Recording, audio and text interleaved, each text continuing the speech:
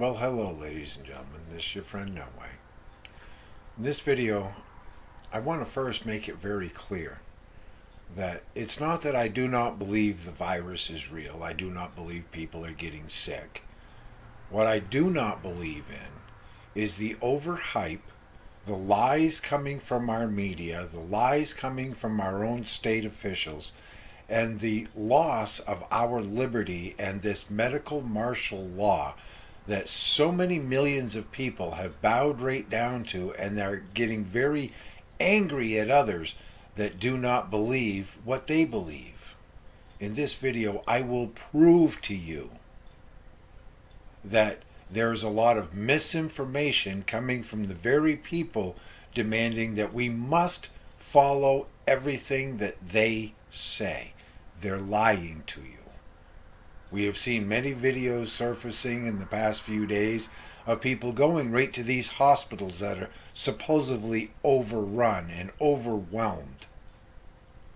I'll make it clear right now, the biggest infection spreading entity in Maine right now are the hospitals. They are the healthcare staff.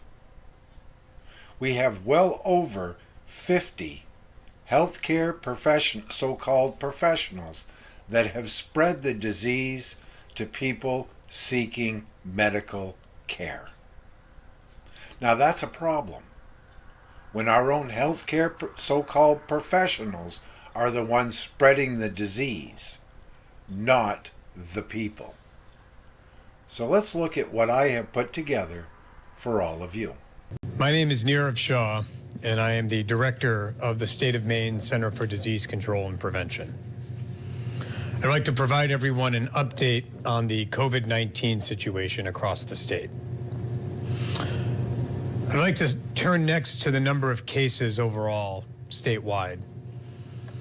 There are currently 432 confirmed cases of COVID-19 across the state. That represents an increase of 56 cases since yesterday. 75 individuals have been hospitalized at some point during their illness, and 113 individuals have recovered, an increase of 17 since yesterday. Overall, there have been over 4,100 consults made of Maine CDC staff since the time we began our activation. And one of our goals right now is to continue our epidemiological analysis to look for additional signs of community transmission. At this time, there have only been 2 counties in Maine where we have confirmed the presence of community transmission, and those remain Cumberland and York counties. We do, however, continue to expect an increase in cases of COVID-19 across the state, both in terms of number as well as in geography. I'd like to turn now to a brief update on our laboratory testing. At present, Maine CDC's laboratory here in Augusta has the capacity to perform approximately 3,500 tests for individuals who may have COVID-19. We are continuing to keep tabs on the supply of the chemicals, the reagents that are used as part of this testing, and we continue to make sure that we can order in advance so that our testing capacity at the state level remains as robust as possible. We are also working with private commercial laboratories as well as hospital-based laboratories in our effort to expand the availability of testing across the state. I'd next like to turn to updates on our distribution of personal protective equipment across the state. Personal protective equipment, or PPE, are life-saving pieces of equipment that are worn by healthcare workers and frontline responders to help keep themselves safe from contracting or transmitting COVID-19. For several weeks now, Maine CDC has been receiving and shipping out supplies of PPE to frontline healthcare workers across the state. As we're talking right now, a team of Maine CDC employees working with our partners at the Department of Transportation is in total delivering over 109,000 pieces of protective equipment to healthcare workers and frontline responders across the state. That's 7 full vans of protective equipment that are being distributed as we speak right now. I'd also like to provide a brief update on the availability of vital assets across the state. As we've discussed, Maine CDC has been working with hospitals across the state to get a better inventory on some of the life-saving assets that we may need to tap into as the outbreak continues to worsen. As of right now, there are a total of 289 ICU beds across the state, 110 of which are available. There are a total of 324 ventilators, of which 267 are available. And so I commend all people in Maine for doing their part and staying indoors, reducing that congestion that we know can transmit the virus. I'd like to end on a reflection about where things stand right now. I recognize that these are difficult, disorienting, and unsettling times. Today's Friday, but what do days of the week even mean right now? Especially if you're struggling. A lot of us don't feel okay with all of this disorientation. And that's okay, because it's okay not to be okay. For many of us, we live in a world where science fiction right now is actually science fact. Speaking for myself, there are times when it seems like we're living in a dream. One of those situations where you wake up in the middle of the night and you're not quite sure whether what happened the day before was real or some figment of your subconscious. It's almost as if we're living in a movie that was written, cast, and directed by our literary friend up in Bangor.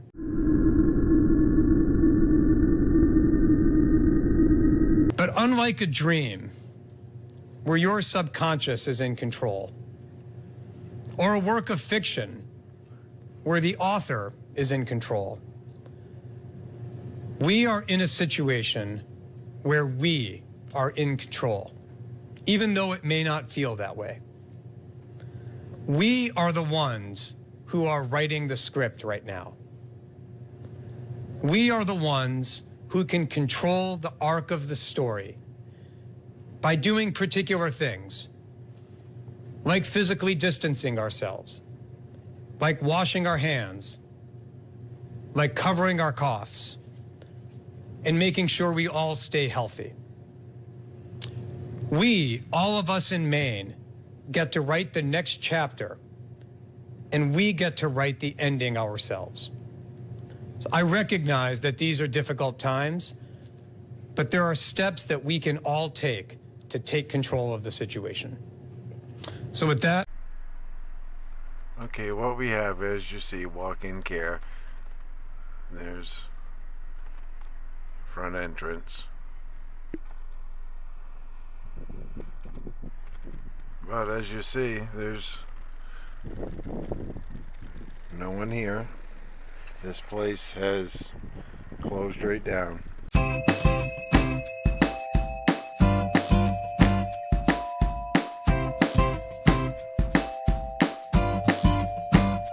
Okay, here we are in Bedford. Emergency. No one here.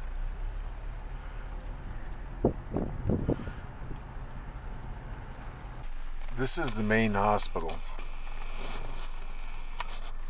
Southern Maine Healthcare. They said there was coronavirus testing going on. But as you see, there's nothing. There's your emergency entrance over that way. No tent, no people. Main entrance. No testing.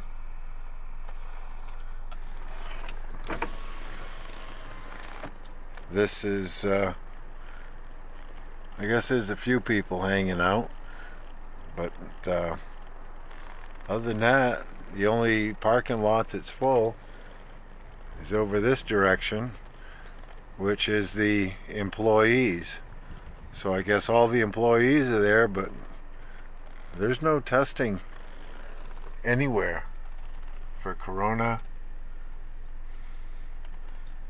So I guess. So what I just showed you, ladies and gentlemen, is the local Maine hospital for York County, where they say there's a large spread. Cumberland County has twice as much as we do, but they have twice the population that we do. What I'm telling you and asking you to do is do not take their word for whatever they're saying, because they are lying to you. Clearly, openly lying to you. Implanting fear. So, the easiest way to control the public is have them in such a state of fear that they will believe anything they're told. Get off your duffs, get in your car, take a ride, just like I did. They're claiming all these hospitals have testing going on and there's all these things going on. But they're not. You saw the hospital is dead. Nobody is in line. Nobody's being tested. They don't do the testing inside. They do the testing outside in tents. They do not do it inside the hospital. They don't even have any tents set up. Nowhere. They're claiming to be doing all of this testing. But I cannot find anywhere around southern Maine where they're even doing the testing. Trust nobody. Question everything. Are you really willing to bow down and give up America to the globalists that seem to be hell-bent on taking it from you? Do your own research. You are being lied to. You are being led down a very slippery slope.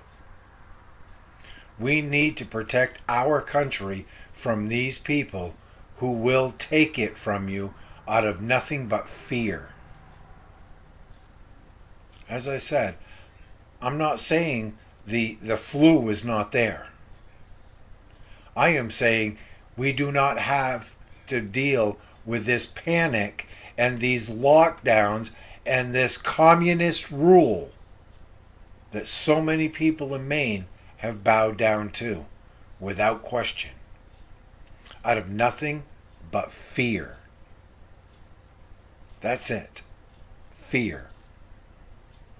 So be vigilant, ladies and gentlemen. Stay safe in these trying times. And until next time, this is No Way Out.